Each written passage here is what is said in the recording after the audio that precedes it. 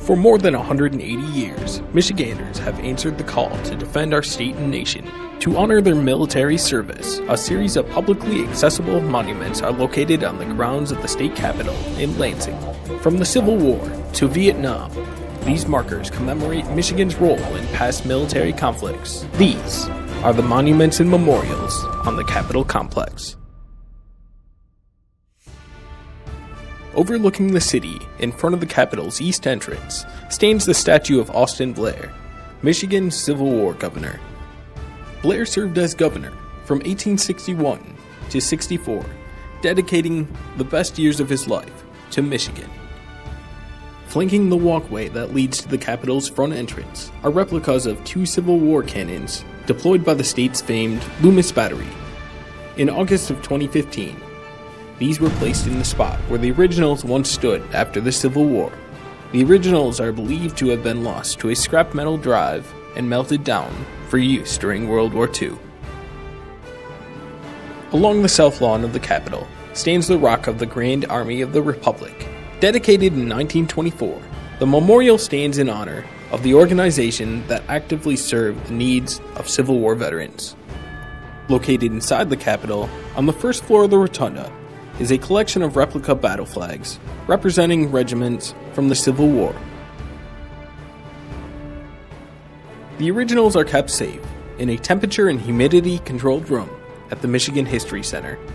The monument located on the northeast lawn honors the 1st Regiment of Michigan Engineers, who were instrumental in building bridges, roads, and communication lines during the Civil War. The granite structure, which displays the names of the unit's members on its sides, was in part paid for by the surviving members of the regiment.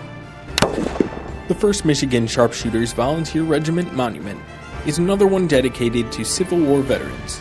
Located on the southeast corner of the Capitol grounds, it is one of the Capitol's most iconic monuments.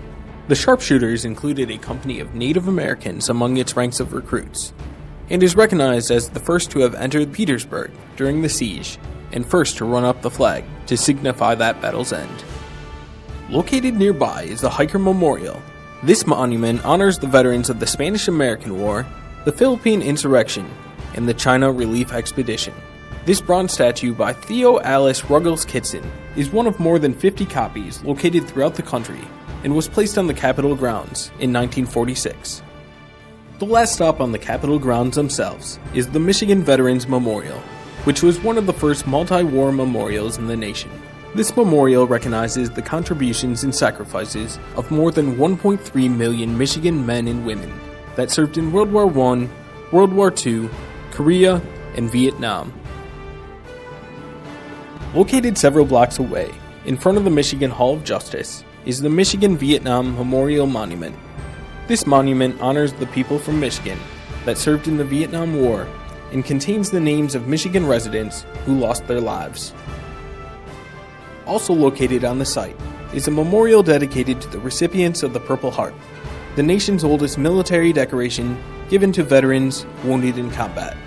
This concludes our tour of the monuments and memorials on the Capitol complex. It is important to remember the contributions Michiganders have made and their willingness to answer the call to defend our state and nation.